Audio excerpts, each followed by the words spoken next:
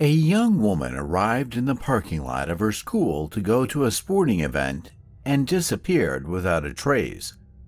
Soon, a very creepy discovery awaited everyone, and the police got involved in the case. It took detectives a full 28 years to solve this creepy mystery, and none of them had any idea that this case would be the first of its kind.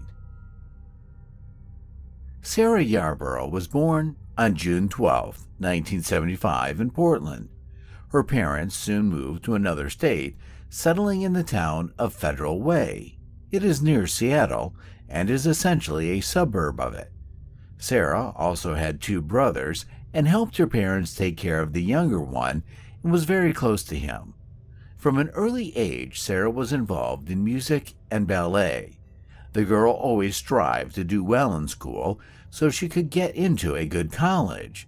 Because of her academic performance, she flew twice to New Zealand in the school program. Later, Sarah joined her school's cheerleading team. She also had a great many friends. She was a kind and non-confrontational person, trying to help anyone in need. On Saturday morning, December 14, 1991, when she was 16, Sarah gathered for an event with her cheerleading team. They were to gather at the school building where the bus would pick them up. She took her dad's car and drove to school, only Sarah got the time wrong. She thought the bus would pick them up at 8 a.m., when in fact it wasn't supposed to arrive until 9. All her friends gradually started arriving at the place, but none of them saw Sarah. Some students saw her car in the parking lot, but there was no young woman inside, not even when the bus arrived for the students. Her friends thought this was strange, but no one could contact Sarah because none of them had cell phones at that time. Around the same time, two 12-year-old boys were walking around the school grounds. Walking through the wooded area behind the school tennis courts, they noticed a strange man. He came out from behind the bushes, looked at them, and walked away in the opposite direction. He seemed strange to the children, but they did not pay much attention and walked on. Just a few meters away, a shocking sight awaited them. A young woman lying on the ground with no signs of life. Thinking she was dead, the school children ran home to tell their parents. While the parents of one of the boys went with him to the place, the father of the other decided to follow the suspicious man the children had seen. His son told him that he saw a car that looked like a Chevrolet Nova pulling away from that spot. Given that he lived near the school, his father decided to go outside and try to track down that car. At one point, he managed to locate a similar car, but it quickly disappeared from his sight and the man was unable to find it again. Meanwhile, the other boy's parents came to the school and realized that the young woman on the ground was probably dead. They immediately ran to the school building and called the police. Officers arrived on the scene and confirmed that the young woman was indeed dead. They were also quickly able to determine that the deceased was Sarah. From the marks on her neck, the officers concluded that the victim had most likely been strangled. Next to the body was some of her belongings, a jacket, underwear, and socks, with no other items near her. Officers found her purse and car keys inside the car in the school parking lot, leading them to believe that the perpetrator may have attacked her directly next to the car and then dragged her behind the trees. The body was turned over to medical examiners, and the police set about looking for clues. The first thing they did was try to interview all the people who were on and near the school grounds. The two guys who found Sarah gave a rough description of the man who had come out from behind the bushes near her body. They said he was a tall man in his early 20s with shoulder-length blonde hair, a dark raincoat, and black pants. Soon the police found another witness, and here a very surprising story awaited them. A man out for a jog noticed a strange picture in the same wooded area. A young woman was lying next to the bushes with a man hovering over her, and the young woman was not moving at all, and the witness thought that some couple had just decided to have some privacy. A few minutes later, he ran down the same road in the opposite direction, and the man and the young woman were still there. In both cases, it did not appear to him that he was watching a felony being committed. The witness himself explained to the police that he had only recently immigrated to the United States from another culture and was not sure what behavior was the norm in that country, but nevertheless, this witness gave the police a rough description of the killer, which matched the words of the children who discovered the body. Detectives interviewed several dozen other people who had been near the school, but no other useful leads were found. Meanwhile, medical experts examined Sarah's body and concluded that strangulation was the cause of her death. Apparently, the perpetrator used her own pantyhose. In addition, a serious injury was found on the young woman's head. The experts assumed that from this blow, the victim lost consciousness, which was consistent with the runner's story. He saw that the young woman on the ground did not move at all. Forensic investigators studied Sarah's clothing, and on almost every item, they found traces of male semen belonging to the same person. But in 1991, there was no common DNA database yet, so all the investigators could rely on was a direct comparison of DNA samples from specific suspects. There was another nuance that was brought to the detectives' attention. Even though forensic scientists found traces of male semen on Sarah's clothes, medical examiners stated that there were no signs of sexual abuse on her body. With all this information in hand, investigators formed their own view of what happened. Sarah arrived at the school almost an hour early, and there was no one in the parking lot but her. Her attacker most likely spotted her there, waited for the young woman to get out of the car, hit her on the head with an object, and Sarah lost consciousness.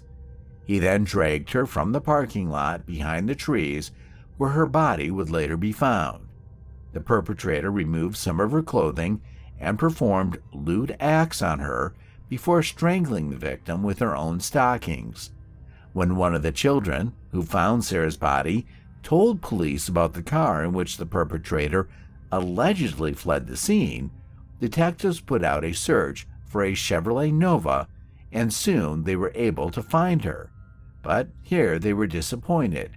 It turned out that the driver of that car had just been delivering donuts that morning.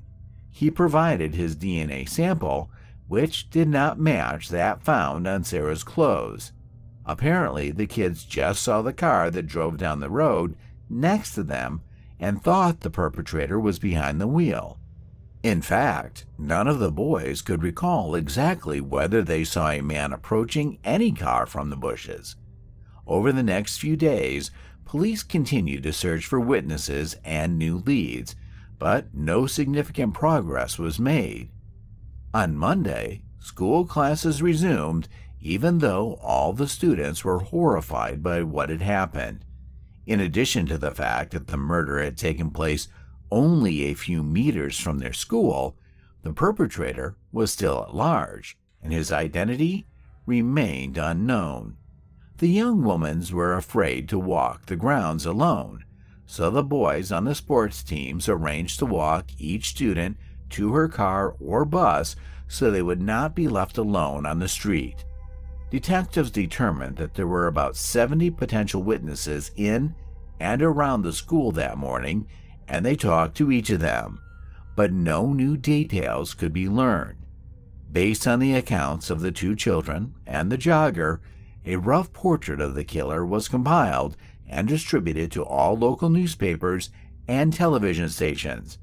The story received extensive media coverage, and over the following weeks, the police received hundreds of tips.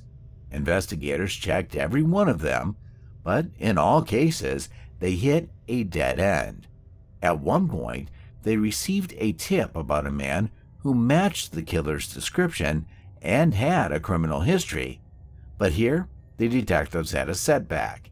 His DNA did not match the perpetrator's sample. Since then, the case has been stalled for many months. In total, the police received about 4,000 different leads, and they tried to work with each of them.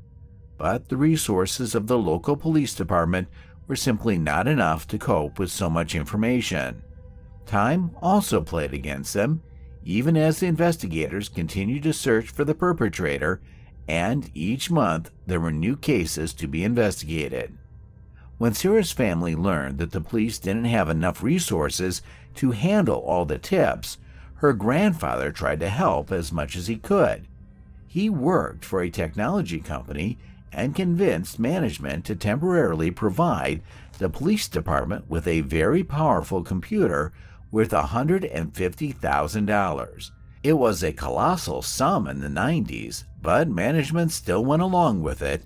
With this computer, police officers could store information about all the leads in one place, process them at an increased speed, and sort them in a convenient form for quick study. Despite all this, every lead led them down a dead end, and they made no progress in the years that followed. 2 years later, Sarah's classmates graduated, and before graduation they decided to memorialize their friend. They raised an impressive sum of money and spent it to create a memorial. It was a bench on which Sarah's things were cast in metal. Next to these things, there was also a picture of the young woman's dog reaching for her purse. Over the years that followed, the case was periodically reopened, re-examining all the available evidence, but the result was the same.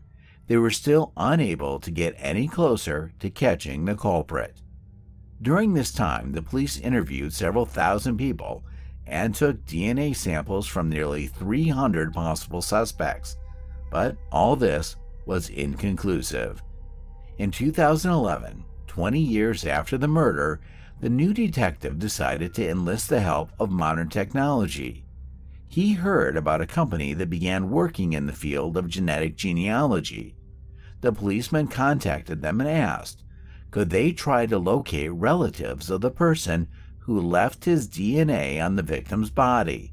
And the experts undertook the task. Unfortunately, they failed. First of all, in 2011, genetic genealogy was just gaining momentum, and the experts were very limited in their capabilities. For example, they have not learned to search for male and female relatives in one sample. If they had the DNA of a man, they could only look for family ties with other men and vice versa. Secondly, they had another obstacle in front of them in the form of various laws that prohibited the use of genetic data samples to search for relatives of suspects. Nevertheless, it bore some interesting fruit. For one thing, the team of researchers approached by the detective had already been working for several years to create a genetic pedigree of the first people who sailed to the United States from Great Britain in 1620 on the ship Mayflower. After studying the DNA of the killer Sarah, they discovered that the man was related to one of the ship's passengers, Robert Fuller. However, it was almost impossible to trace him through this chain, especially in those years. There were just over 100 people on the ship, but over the centuries the number of their descendants has exceeded 25 million, and secondly, the detectives had no idea that he had made the Sarah Yarborough case the first of its kind. Although his idea was not successful, it was the first crime that was attempted to solve with the help of genetic genealogy. The detective tried to use the information available and tracked down several men with the Fuller surname who were living in the area of his town at the time of Sarah's murder. He found photos of them and met the only witness, a jogger, and 2 men who had found the body as children. Unfortunately, neither of them recognized the killer in the photo. Finally, the investigators asked for DNA samples from all Fuller in the area and sent them to the laboratory. None of them matched the DNA of the killer. But something interesting happened here. The experts established that one of those men was indeed a distant descendant of Robert Fuller from that very ship. However, he was definitely not the killer, and also did not know that any distant relatives lived near him. The perpetrator may have been so distantly related to him that their family simply never knew of the connection. The detective retired in 2017, and the case was turned over to a new team. Investigators revisited the company, which had taken on the killer's DNA sample in 2011. By that time, the ability to study genetic material had advanced a great deal, and experts agreed to try to trace the perpetrator's lineage. It took 2 whole years. The experts used public databases to find even the most distant relatives of the killer. Then they manually tried to trace their family ties and reach people who lived in Federal Way at the time of Sarah's death. In all, they had to weed out several thousand people before they finally got lucky. Experts determined that a DNA sample from Sarah's clothes was highly likely to belong to one of the 2 brothers. At the time of the murder, one was 33 years old and the other was 27. The older one turned out to be a criminal with an impressive criminal record.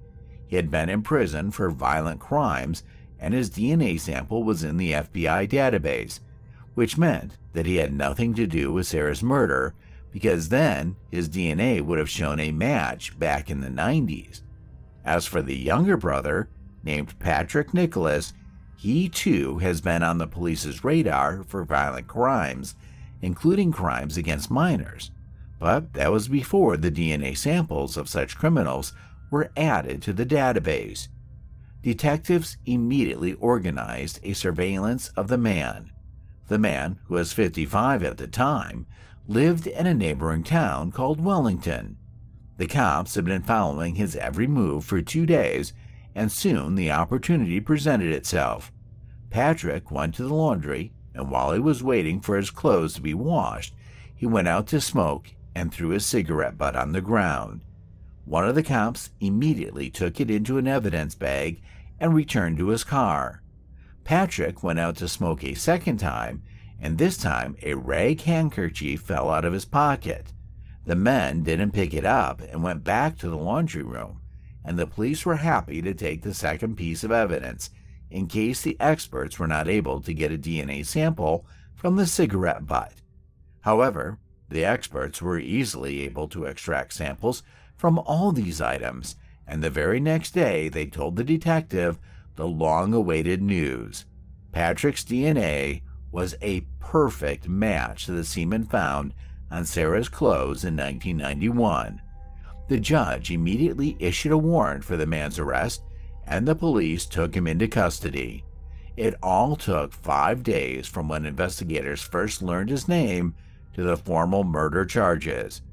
When his biography was leaked to the media, many began to ask the perfectly logical question: why was a man with such a criminal history not even considered a suspect for all those 28 years? At age 19, Patrick Nicholas approached a young woman and got into her car, where he tried to abuse her. The victim managed to escape, but to do so, she had to jump into the river and swim for a long time until she was a safe distance from the perpetrator. Patrick spent 4 years in prison, after which he was released. The next crime that the police caught him for was in 1994, when he tried to abuse an underage young woman. He was arrested again, but his DNA was not entered in any database. The reason for that is strange. The article he was prosecuted for was not hard enough to collect DNA, and the police never came across his name in 3 decades. He also didn't appear in any of the 4,000 leads obtained over the years. It also turned out why genetic genealogy experts could not trace him back to Robert Fuller. It turned out that Patrick's biological grandfather was adopted and grew up under the adoptive family name. One of the men who discovered Sarah's body as children in 1991 immediately stated that Patrick was without a doubt the killer. He admitted that the incident had had a profound effect on him. He was only 12 at the time the body was discovered, and the perpetrator had seen his face. For years, the witness was constantly afraid that the killer would come after him, and it was only after Patrick's arrest that he finally felt safe.